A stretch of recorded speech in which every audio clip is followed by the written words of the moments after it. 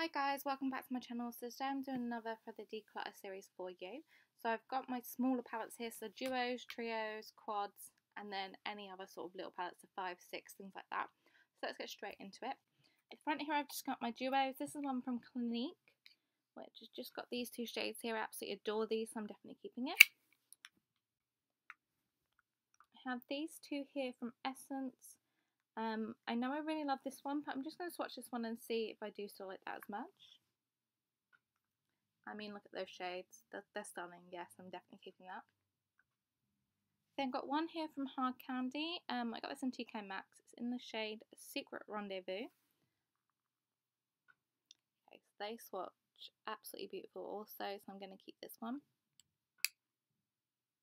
Then I have this one from Avon in Warm Cashmere. Again, these are gorgeous shades, so I'm going to keep this one. So not so well with my duos, but I do only have 5, so it's not so bad. I've then got two trios. I have this one from MUA, so I'm just going to swatch this. Okay, so they swatch really beautifully, but I do have so many colours like this, so I'm going to pass this one along. So here's another eyeshadow here. This is from Hard Candy. This is a trio in I Quit. It has a little pencil on the top there, which I've never used and I'm probably not going to. But they're just really neutral, lovely shades. I think I'm going to keep this because I haven't been able to use it very much, so I definitely need to give it some love. And then this one I've got a load of quads. So I've got quite a few here from the set my friend got me for Christmas. I'm just going to take a quick look at the shades. So we've got some blues and greys, sort of a random mixture of colours, more random again, some neutrals, some more neutrals, some purples, pink and a gold, and then some grey tone colours. Now I've not really had much chance to play with these that much, and they are really nice so far, so I'm going to keep all of these. And then have this little quad from e.l.f. It is really pretty. It's in the shade Butternut. Yeah, Butternut. But I just don't reach for it. It's really kind of tiny. I think someone else will get better use out of it, so I'm going to pass that along. This is another quad that I have from e.l.f. This is in Tantalising Taupe. I know I really like this, so I'm going to keep this one. I then have a quad here from Physicians Formula. This is really nice and one of the few products I have from them, so I'm definitely keeping this. I then have this quad from Mac Studio. It's a brand I got in TK Maxx. It is really nice, but it's not something I reach for very often, as I have these shades in pretty much almost every palette I have. So I'm going to pass this one along. I have this one from Illamasqua. It's the Compliment palette. So that's what that one looks like. It is really pretty. I've not had much chance to play around with it. I've only really swatched it, so I'm definitely going to keep this. I then have 3 little palettes here from Too Faced. Oh, this one's upside down. It came in the La Belle Carousel set in 2014, I think. So there's this one, which is really pretty. I love all of those shades. This is sort of a green one. It's not looks I often go for, but these shades are so stunning. Too Faced shadows are amazing.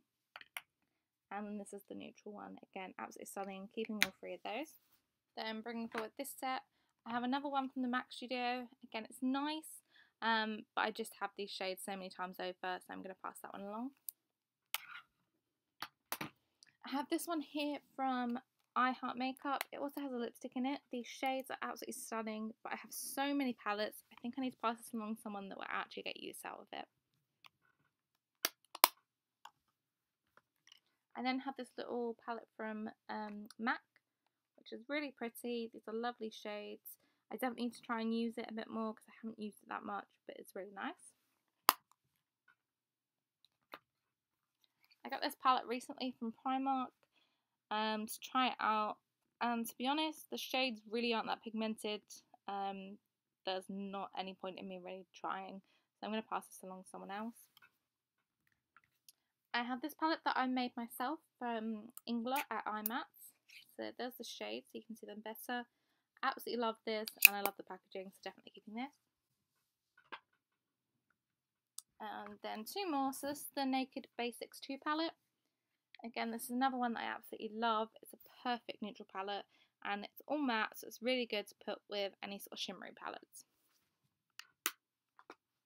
The last one I have here is a Selfie palette.